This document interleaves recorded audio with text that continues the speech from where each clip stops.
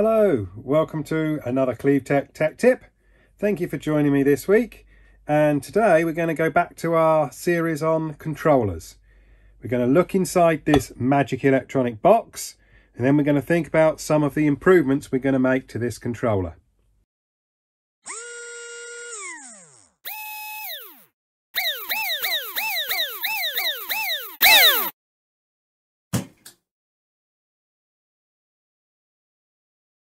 Now, there seems to be a bit of a misconception around with electronic controllers. In fact, some of the clubs that I've been to, people think, oh, why are you using electronic controller? Your car's going to be so much faster. You must be boosting all the power. Well, no, that's not really true at all. In fact, most electronic controllers, everything inside them is designed to make the car go slower, not faster. Most electronic controllers also have an adjustable sensitivity, which allows you to drive all sorts of slot cars with one controller without having to go out and buy loads of different controllers, all with different resistances. So although they might be a bit more expensive in the first place, it can actually be much more cost effective if you're racing all different types of slot car motor on different types of track. In a previous episode, I'll put a link on the screen now, we talked about the circuit for this electronic controller. Now today we're going to look inside this box and see what's in here. So let's open it up and take a closer look. So there's not very much inside this box.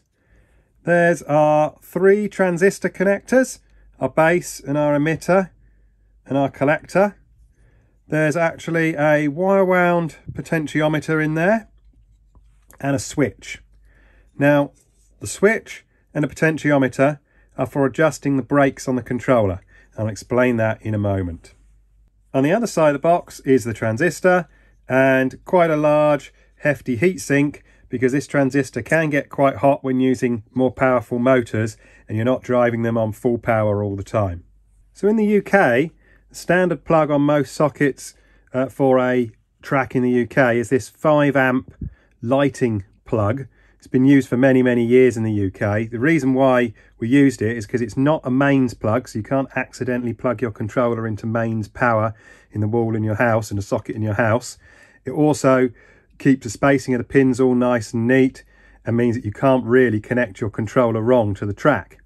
But in some other countries, they've tended to use some other types of connections. There's the typical crocodile clip like this, which I've seen them use in America quite a bit. That basically clips onto some brass posts that stick out of the track. Again, they're different coloured crocodile clips and you clip them onto the right coloured post on your track. But that can lead to quite a disaster if you clip it the wrong way round. You can end up with controllers blowing up, exploding, no brakes, etc., going flat out round your track, smashing your car to bits. It's really not the best of ways to connect your controller to the track, but it is dead easy and easy to wire up for a track owner. Also, the connection between the crocodile clip and the post is not great either. So in terms of conducting enough current through it, it isn't brilliant. The other method that a lot of tracks in Europe use, and I know some in the United States now use them, is these 4mm banana plugs. They're really good. Again, you can plug them into a 4mm socket on your track and you get quite good contact between them. They're a bit like the pins on the plug, to be fair, but again, you've just got to put them in and plug them in the right order.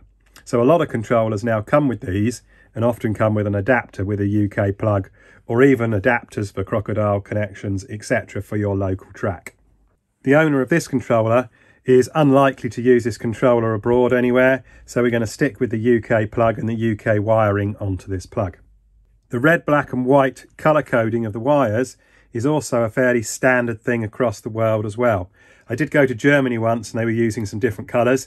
It did cause me a bit of an issue and I had to spend most of the night rebuilding my car, but again, if you know some of the people that were with me, they'll probably tell you quite a funny story about that.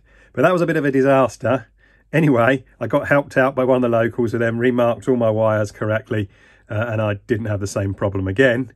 But as I say, the red, white and black wires are quite standard now across the world. So in order to explain some of the features of a controller and how we can modify it and improve it, you need to understand what these 3 wires do. Well, basically, the red wire is the brake wire, and that's constantly connected to the negative power supply. So the power supply that's powering your track, the brake wire is constantly connected to the negative of your power supply, or at least it should be if your track is wired correctly. The white wire is constantly connected to the live on this plug, and that is the positive of the power supply. So where you plug your controller in, we've got the brake connected to the negative of the power supply of your track. We've got the live connected to the positive of the power supply to your track, and that's the white wire. I know it doesn't quite look like it here, but it actually crosses over inside the plug. And the black wire is the wire that heads back out to the positive rail on your track, and that's how your controller works. Your controller basically decides how much power that's coming in from the white wire goes back out to your track through the black wire, and then obviously goes back to the negative of your power supply.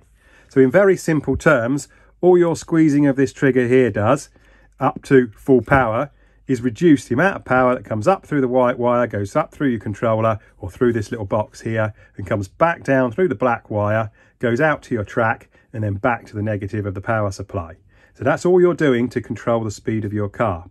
Obviously, different controllers work in different ways. They might control voltage, they might control current, they might even have a little bit of both. So they work in different ways, but that's the general principle of your slot car controller. So if your slot car controller is controlling the power coming in from the white wire and going back out to the black wire, what do we need the red wire for? What do the brakes do? Well, when you release your controller, what your controller does is it shorts out the black wire with the red wire. Now that obviously disconnects the power that's coming into your controller and shorts out these two connections. So why is that important?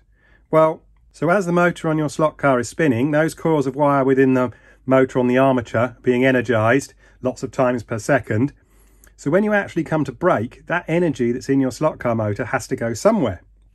If you didn't have a brake wire, now the old scale electric controllers never used to have a third wire to them, they just had two wires, then that energy just slowly dissipates throughout the motor and it slowly slows down.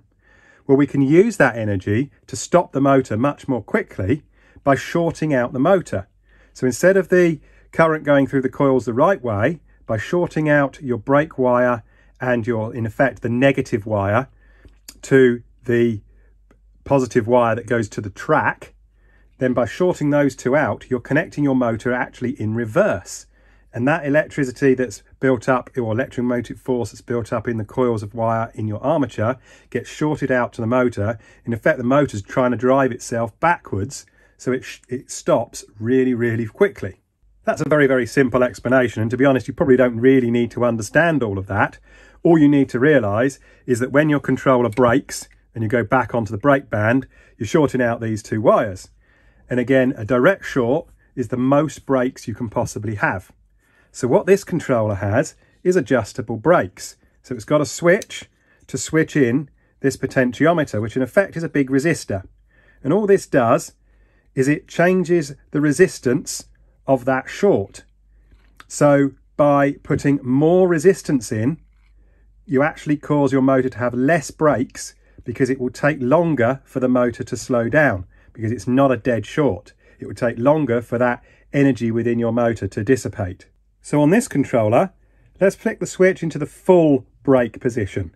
You can see the angle of the switch is pointing across here, and it's these two contacts, the top two contacts, the way I'm holding it now, that are connected to each other when the switch is in that position. So you can see the red wire for the brakes comes round to here, goes to the middle contact of the switch, and then the red wire comes straight out here, goes through to the red wire on the plug. So this potentiometer is not connected in the circuit at all. Your brakes are just a straight through connection through the switch back out. But the moment I switch it to variable brakes, it's now, the middle connection is now not connected to anything. You can see there's no connection at all on the bottom of that switch.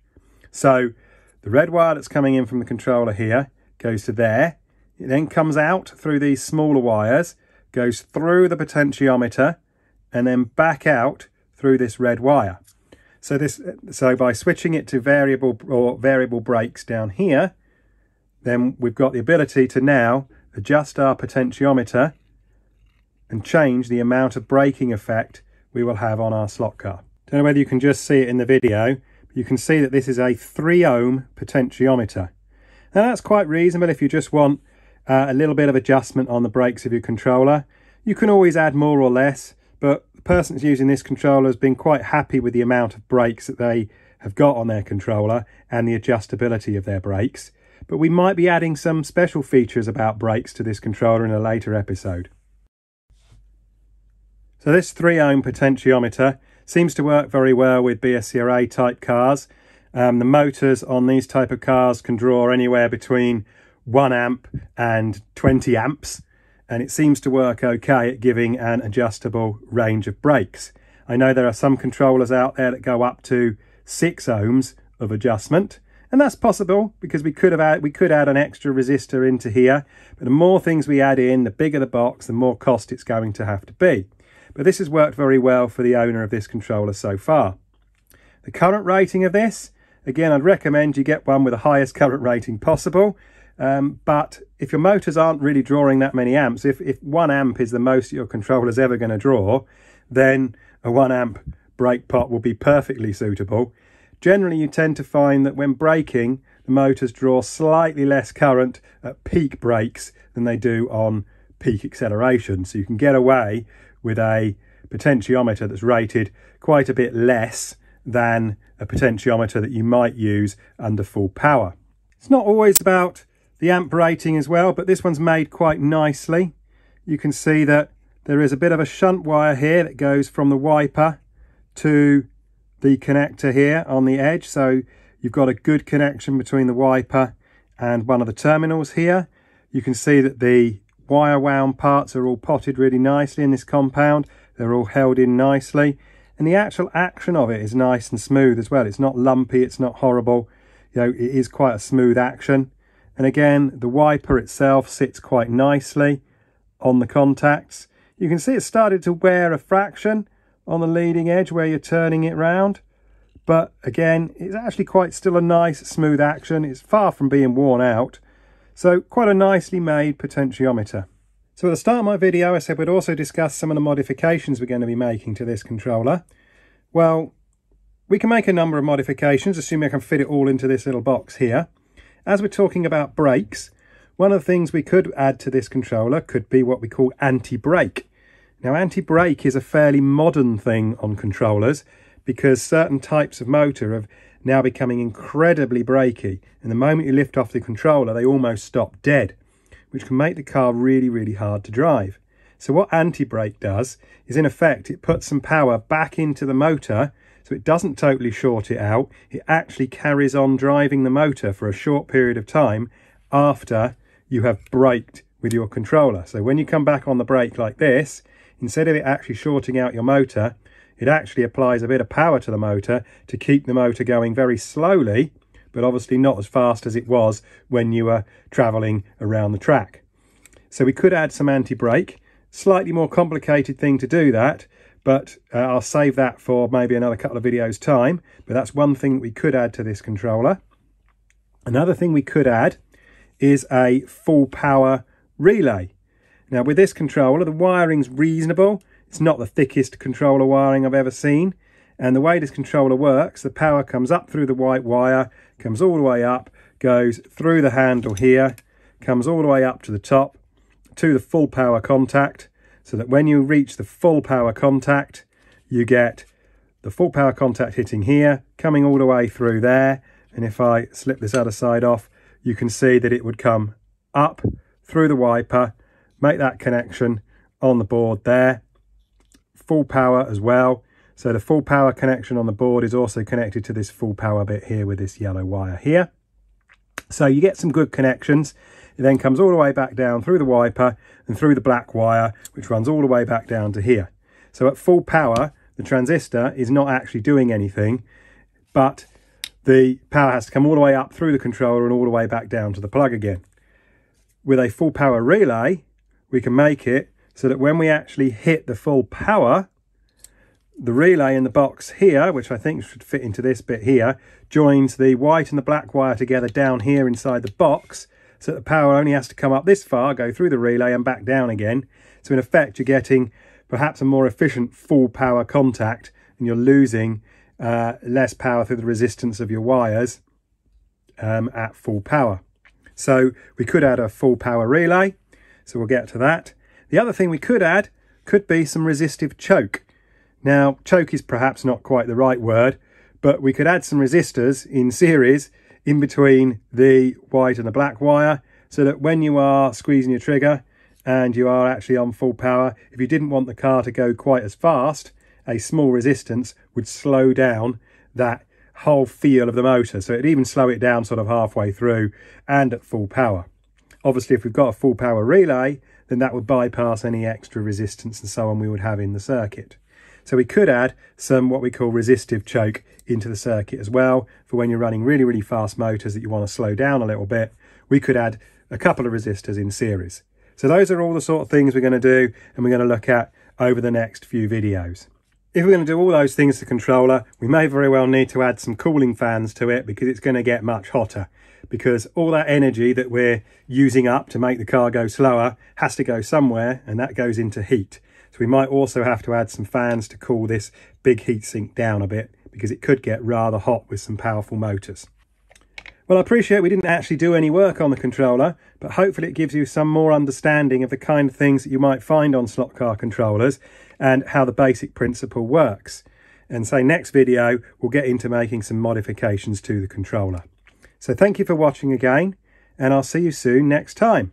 Please subscribe, hit the big C, take a look at my other videos that are appearing on the screen, and I'll see you again soon. Thanks for watching. Bye.